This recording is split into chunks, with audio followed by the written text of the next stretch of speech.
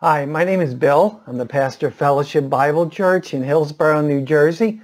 Normally on Thanksgiving Eve, we of Fellowship Bible Church would be gathering together to sing songs of thanks, to give testimony for the things that God has done in our lives, and to have a short Bible study together, remembering all that God has done for us that we might be thankful.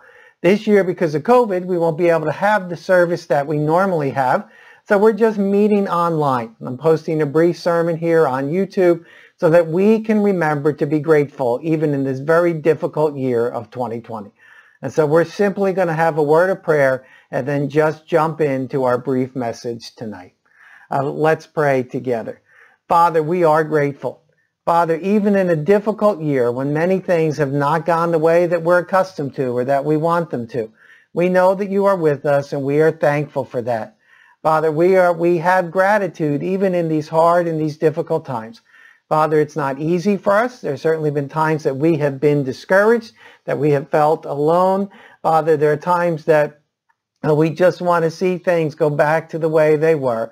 But Father, we thank you that you are in control of all things. We thank you that our future is certain because of the work Jesus did in dying for us and in rising again to new life on the third day. Father, as we come to your word, encourage that gratitude in our hearts. Help us not to be complaining. Help us not to be upset about things that we can't control. But let us be thankful to you for every good thing you have given us in Jesus. And we pray this in his name. Amen.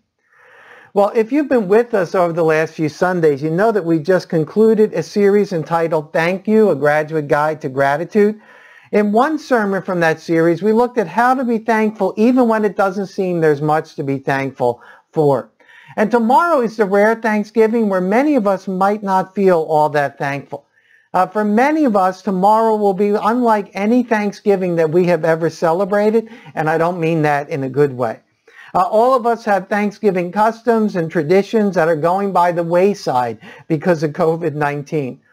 Many of us won't be gathering with family like we are used to. We won't be traveling to relatives, or they won't be traveling to us. Certain dishes might be missing from the table because the relative that usually makes them won't be there. Watching the football game might not be the same without our cousin. The parade won't be the same without the balloons.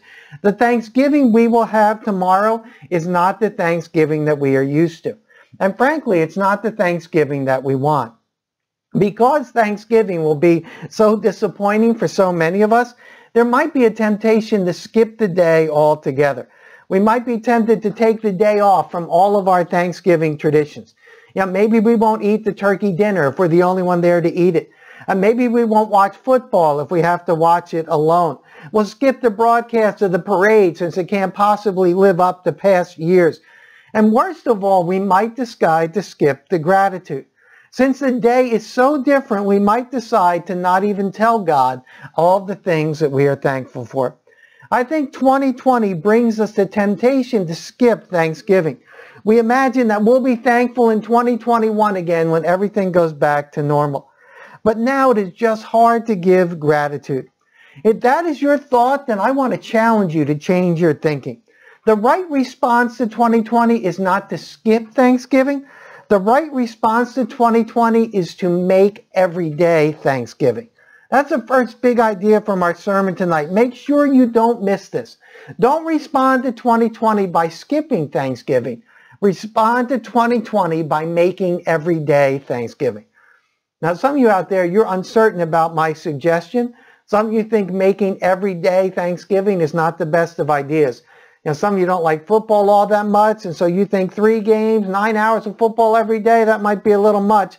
Others of you are counting calories in your head. You're thinking about day after day of stuffing, mashed potatoes, and pie, thinking that might not be good for your weight loss or for your cholesterol count. You can't imagine what the scale would look like if you ate Thanksgiving every day. And still others are thinking Thanksgiving every day would mean way too much time with Uncle Joe. I mean, you love Uncle Joe, but a few times a year is enough. You couldn't take the jokes and the political opinions every day. Well, when I say make every day Thanksgiving, I obviously don't mean make every day a traditional Thanksgiving. While we probably shouldn't watch 9 hours of football a day or eat a full Thanksgiving meal every day, we need to become regular in our practice of gratitude. Gratitude to God is something that we need to express each and every day. You see, gratitude is the emotion that makes difficult times easier. Gratitude is the response that helps us measure our trials and our difficulties by the right standard. Now, the idea of having Thanksgiving every day doesn't come from me. It actually comes from the Apostle Paul. If anyone in the Bible could relate to our struggles in 2020, it was the Apostle Paul. For those of you who don't know, the Apostle Paul was the greatest missionary in church history. Led by the Holy Spirit, Paul wrote some 2/3 of our New Testament. Paul was a very important figure in the history of Christianity and in the growth of the church. And you might think that a religious, God-honoring man would have had an easy life. You might think that God would have blessed Paul with ease and comfort because of his great faith and commitment. However, those who know the story of Paul know that the truth is the exact opposite. Despite his faithfulness to God, Paul did not have an easy life. In fact, Paul's life was quite difficult and quite painful. Paul outlined some of the hardships that he faced in 2 Corinthians 11, 23 through 28. Now, this isn't our passage tonight, but let me read 2 Corinthians 11, 23 through 28 as a way of reminding us some of what the Apostle Paul endured in his lifetime. Paul writes, "I have worked much harder, been imprisoned more frequently, been flogged more severely, and been exposed to death again and again. 5 times I received from the Jews the 40 lashes minus 1. 3 times I was beaten with rods. Once I was pelted with stones. 3 times I was shipwrecked. I spent a night and a day in the open sea. I've been constantly on the move. I've been in danger from rivers, in danger from bandits, in danger from my fellow Jews, in danger from Gentiles, in danger in the city, in danger in the country, in danger at sea, and in danger from false believers. I have labored and toiled and have often gone without sleep. I've known hunger and thirst and have often gone without food. I have been cold and naked. Beside everything else, I face daily the pressure of my concern for all the churches." You think Paul would have understood what we're going through in 2020? Actually, Paul's experience makes 2020 look like a church picnic. If you ask me which I would choose, 2020 or Paul's life, I'm going for 2020 every time. Paul knew what it was like to endure difficult times. And so Paul was able to give great advice for difficult times. He was able to tell first century Christians and us how to endure the difficult days. And we are going to see that a secret to holding up in tough times is gratitude. If you have a Bible or a Bible app nearby, open up to Philippians chapter 4. The letter to Philippians is written by Paul. He wrote it to a church that he had founded. The church at Philippi was a church that had endured difficult times because of their faith in Jesus. And Philippi was actually one of the places where Paul had been imprisoned and whipped. When Paul wrote about his list of sufferings in 2 Corinthians, his experience in Philippi probably came to mind. The Philippian Christians faced a great deal of persecution, poverty, and suffering because of Jesus.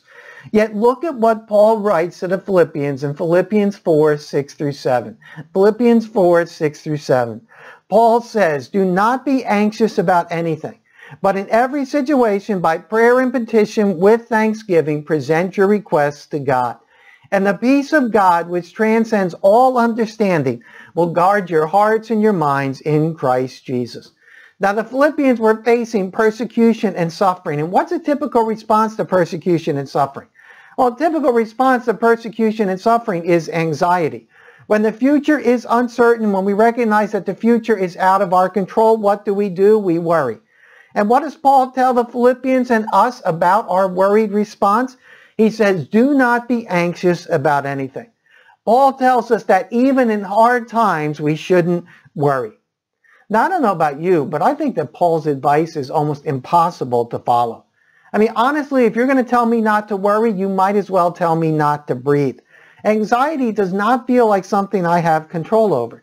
To me, worry feels more like a reflex than like a conscious decision.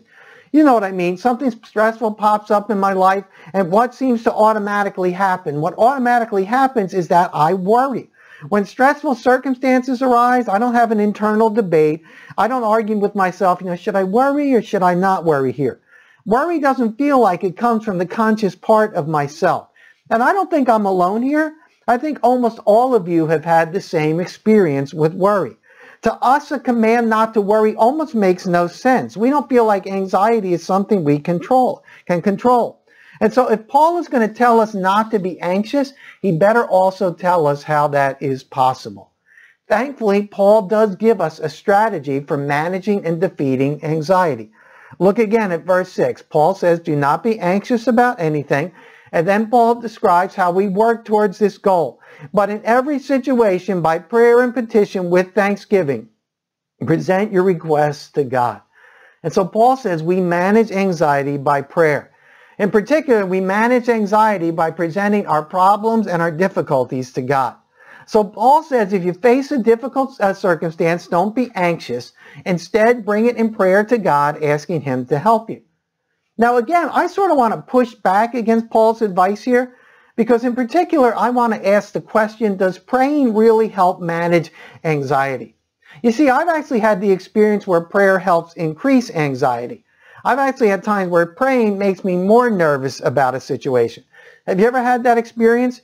You sit down to pray about something that's really stressing you out. You ask God for help, outlining all the particulars of the difficulty you're facing. And as you outline all the particulars of the difficulty, what happens? As you talk about your problem, it grows bigger and bigger. Outlining the problem to God makes it seem even worse than you first imagined. And so soon, instead of talking to God, you're in your own head trying to figure out by yourself how to solve the dilemma. Now, verse 7 says that if you pray, the peace of God, which transcends all understanding, will guard your hearts and your minds in Christ Jesus. But sometimes it seems like praying doesn't lead to peace. Sometimes it seems like praying magnifies the problem and makes the situation worse. And so we want to ask Paul, well, Paul, how does presenting our prayers and requests lead to peace? And how would Paul respond to us? Paul would say, you missed something. Paul would say, I didn't just say to present your prayers and petitions. There's another very important piece of my advice that you're overlooking. And so we go back to Philippians 4:6, looking for what we're missing, and what do we see? We see two words that we missed on the first read. Philippians 4:6 says, but in every situation by prayer and petition with thanksgiving, present your requests to God. Paul tells us that if we want to know God's peace, we have to make every day thanksgiving. You see, apparently giving gratitude is the key to finding peace. We've all done the present our petitions and request things and missed out on peace, but that's because we've forgotten to be grateful. If we want to have peace and contentment in every situation, we need to learn to be thankful. And so gratitude is the key to patiently enduring tough times. Now, as I read Philippians 4:6, I have another question. My question is, why is gratitude so important? You know, we are met with these difficult circumstances of 2020, and what are we tempted to do? We're tempted to skip Thanksgiving. When I say we're tempted to skip Thanksgiving, again, I'm not referring to skipping the turkey or skipping the football. I'm referring to skipping the gratitude. This year, we would prefer to whine, complain, and feel sorry for ourselves rather than be grateful to God for all that he's done in the past, is doing in the present, and will do in the future. Complaining and whining are the opposite of gratitude. Even if we pray to God in Jesus, those prayers will not bring us peace when they are born from a complaining spirit. Peace comes when we present our requests to God in a spirit of gratitude. To deal with the challenges of 2020, we need to be grateful every day. And as I read Paul, I wonder, what is the miraculous power of gratitude? Why is it that gratitude to God is an avenue of experiencing his peace? Why do we need to be grateful, especially in light of trying circumstances? Again, in 2020, we're just tempted to skip Thanksgiving. But Paul says this is the exact opposite of what we need to do. Instead, we need to be grateful every day to deal with our trying circumstances. If we are going to cope with 2020, we need to make every day Thanksgiving. So what is the power behind our thanksgiving to God? Well, I think the power of thanksgiving can be put this way. Thanksgiving brings us God's peace because thanksgiving reminds us that our problems are small and that our God is big. Let me say that again because I really want you to get this. If you're going to take anything away from the sermon you're listening to, don't miss this. Thanksgiving brings us God's peace because thanksgiving reminds us that our problems are small and that our God is big. Now, I have to be honest, I don't know that Paul explicitly makes this point in Philippians chapter 4. Paul doesn't write in Philippians 4:8, thanksgiving brings us God's peace because thanksgiving reminds us that our problems are small and that our God is big. Those words aren't found in the text. But those words are an implication of what Paul has written, and those words are supported by other passages of Scripture. And I think I can demonstrate to you from elsewhere in the Bible that thanksgiving brings us God's peace because thanksgiving reminds us our problems are small and that our God is big. So I can show you, for example, that thanksgiving reminds us, like I said, our problems are small and our God is big. Now let me be clear about something. When I say our problems are small, I'm not trying to minimize your suffering. I know the situations of many in our church. There are people in our church who are going through some very, very difficult situations. There are people who have lost loved ones. There are people suffering from physical pain due to illness or injury. There are people who are lonely each and every day. The pain and suffering of those situations is very real, and I would never try to minimize the burden that you are sustaining. What I'm trying to say is that your burden will seem less overwhelming when you learn to be grateful to God for his past blessings. Your burden seems less overwhelming when you remember to thank God for what he has promised you in your future in Jesus. When you are grateful, you are reminded that God has handled more difficult situations in the past. You're reminded that God has provided you with blessings for your future. One passage of Scripture that demonstrates the power of gratitude over the size of our problems is Psalm 136. Now, Psalm 136 is this weird sort of hybrid psalm. If you ever heard Psalm 136 before, you will never forget that you have heard it. In Psalm 136, the same phrase repeats over and over again. Matter of fact, 26 times the psalmist used the very same words. And so Psalm 136 is this unusual mix of thanksgiving psalm and history lesson. Psalm 136 calls the people of Israel to thanks. But the thanks is given for things that happened a long time before the psalm was written. In Psalm 136, Israel is not thanking God for much that happened during their own lifetime.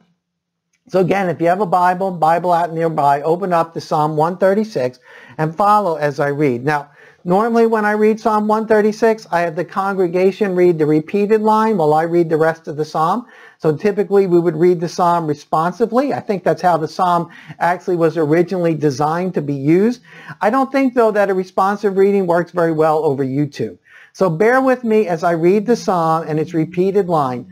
And don't just focus on the repetition, because that's what you're going to do. You're going to hear the repeated line and get bored. Don't just focus on the repetition. Focus on what comes between the repeated lines. Psalm 136 says, "Give thanks to the Lord, for he is good. His love endures forever. Give thanks to the God of gods. His love endures forever. Give thanks to the Lord of lords. His love endures forever. To him who alone does great wonders, his love endures forever. Who by his understanding made the heavens, his love endures forever. Who spread out the earth upon the waters, his love endures forever. Who made the great lights, his love endures forever. The sun to govern the day, his love endures forever. The moon and stars to govern the night, his love endures forever. To him who struck down the firstborn of Egypt, his love endures forever. And brought Israel out from among them, his love endures forever. With a mighty hand and outstretched arm, his love endures forever. To him who divided the Red Sea asunder, his love endures forever. And brought Israel through the midst of it, his love endures forever. But swept Pharaoh and his army into the Red Sea, his love endures forever. To him who led his people through the wilderness, his love endures forever. To him who struck down great kings, his love endures forever. And killed mighty kings, his love endures forever. Sihon, king of the Amorites, his love endures forever. And Og, king of Bashan, his love endures forever. And gave their land as an inheritance, his love endures forever. An inheritance to his servant Israel, his love endures forever. He remembered us in our low estate, his love endures forever. And freed us from our enemies, his love endures forever. He gives food to every creature, his love endures forever. Give thanks to the God of heaven, his love endures forever. You probably got the big idea. Clearly Psalm 136 wants us to know that God's love endures forever. But the psalmist doesn't just want us to know that God's love endures forever. He wants us to celebrate that fact. At the beginning of the psalm, we are told 3 times to give thanks. 3 times we are told that thanks is to be offered because God's love endures forever. And the remaining verses of the psalm prove that point. The remaining verses demonstrate how God's love has endured through Israel's history and indeed through human history. Only verse 25 really focuses on what is going on in the psalmist's own day. The rest of the verses look back to history, most of which occurred hundreds of years before the psalmist was born. You know, reading the psalm, you might wonder, well, why is the psalmist looking to the past? Why is he being thankful for things that occurred hundreds of years ago that he didn't even experience? Well, the answer is found in the setting of the psalm. You see, most of our psalms were written by David. David was the second king of Israel. So most of our psalms come from early in Israel's history during the early years of Israel's formation. Remember that Israel consisted of 12 tribes, and these tribes were only sort of loosely joined together as a nation until the times of Saul and David. Politically speaking, unification happened under David and then Solomon. But Psalm 136 doesn't come from that time early in Israel's history. Most scholars believe that Psalm 136 comes from a later time, hundreds of years after David. Most scholars believe that Psalm 136 was written after Israel had returned from exile in Babylon. Now, why would Israel need to know that God's love endures after they had returned from exile? Well, the answer is that life after exile was hard. When Israel came back from Babylon to Jerusalem, they had a hard time rebuilding their city, their temple, and their society. The glory of the nation was gone, and life in Israel was very tenuous. It was very difficult. In spite of the return, the people of Israel wondered if God had rejected them forever. After the return from the exile, the people of Israel were more prone to complaining than to gratitude. How would they cope with this difficult situation? Well, the psalmist called on Israel to be grateful by remembering the past. Thanksgiving would show them that their problems weren't as big as they seemed. As we said, Israel had some big problems after exile. Jerusalem's walls had been torn down, leaving the city unprotected. Setting those stones back in place was heavy work without modern machinery. The temple was in ruins. The people had no way to truly worship God because the building was a wreck and the priesthood had not yet been reestablished. Also, the people of Israel didn't know God's law. They were choosing not to obey it. This could lead to another disaster where Israel was sent into exile again because of sin. Life was very, very hard. Yet the psalmist encourages Israel to be grateful. He sees gratitude as their way of navigating through the tough times. And when you can thankfully remember what God has done in the past, it gives you confidence for the present and the future. Yes, Israel had some massive problems, but the size of those problems diminished as Israel gratefully remembered what God had done for them in the past. I mean, according to verses 4 through 9, Israel's God was the God who had created the world. According to verses 10 through 22, Israel's God was the God who led their ancestors out of Egypt through the Red Sea, defeating the mightiest army on earth, Pharaoh's army. God also helped Israel defeat other powerful nations as they entered the promised land. Verses 23 through 24 remind the Israelites that God had led them out of exile. You see, gratitude reminds us of what God has already done. And as we recall God's help in the past, the size of our problems lessens. As we are grateful for the past things God has done for us, we realize that there is no problem beyond God's reach. Gratitude gives us hope for the present and for the future, giving us peace. Thankfulness diminishes our problems by reminding us of the greatness of God. Gratitude magnifies God's power, reminding us of who He truly is. But gratitude not only reminds us of the magnitude of God's power, it also reminds us of the magnitude of God's love. Thankfulness is not just a recitation of the marvelous things that have happened. Thankfulness is actually a record and concern of God's love for us. You know, in 2020, in these difficult circumstances, many of us might be asking God, where are you? With the difficulties of this year, we might feel that God has betrayed or abandoned us. Expressing gratitude to God is one of the ways that we remember that He has consistently loved and cared for us. Thankfulness lets us see the true pattern in God's dealings with us. Thankfulness lets us see the hardships are exceptions. As we express gratitude, we learn to see the constancy of God's care and protection. That's why one of the most important spiritual disciplines is grace. You know what I mean by grace? In this case, I mean saying grace. You give thanks before meals? I hope that's a habit that many of us engage in. When I was in Indiana, I had a coworker who would make fun of me because I prayed before each meal. I wouldn't pray aloud, but I would close my eyes for a few seconds and thank God silently for the food. I guess I could have skipped it. The Bible doesn't explicitly say to give thanks before every meal. But the discipline of saying thank you to God before your meals is a good one. Your thankfulness to God affirms that God loves you and provides for you. Each time you give thanks before a meal, you're reminding yourself that God is big and that his power and love in your life have been constant. He's big not only in terms of power, he's big in terms of love. Every time you say grace, you're reminding yourself that his love endures forever. And so in 2020, many of us want to skip Thanksgiving. Missing a football game or a parade isn't a big deal. You can make it to 2021 even without a turkey dinner. But don't give up on the true meaning of Thanksgiving. We need to celebrate Thanksgiving every day. Thanksgiving brings us God's peace because Thanksgiving reminds us that our problems are small and that our God is big. And so maybe you won't have family at your house tomorrow. Maybe you won't have football games or a parade or a turkey dinner. You can let all of those traditions go, but don't forget to be grateful. And so tomorrow, even if all the traditions are gone, spend 10 to 15 minutes just talking to God, telling him what it is that you are thankful for. And don't just do that tomorrow. Keep doing that every day thereafter. Say grace for your meals. Give thanks for the parking spot you got at the busy grocery store. Find small mercies to thank God for. Pray every day. Give God your prayers and petitions. But don't forget to be thankful too. You see, Thanksgiving is exactly what we need to get us through 2020. So don't let the absence of trimmings keep you from the presence of thanks. Let's have a word of prayer together. Father, we are grateful. And Father, we have to admit that many times in the moment we tend not to gratitude, but we tend toward complaining or whining or dissatisfaction with the things that are happening in our lives.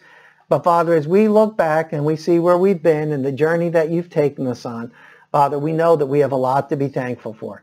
We're thankful for Jesus. We're thankful for all of your provision for us. And so, Father, help us to remember to be grateful, that we might be able to put our problems in the right perspective, and that we might be able to remember the great God that you are and all that you have done for us in Jesus Christ. And it's in his name that we pray. Amen.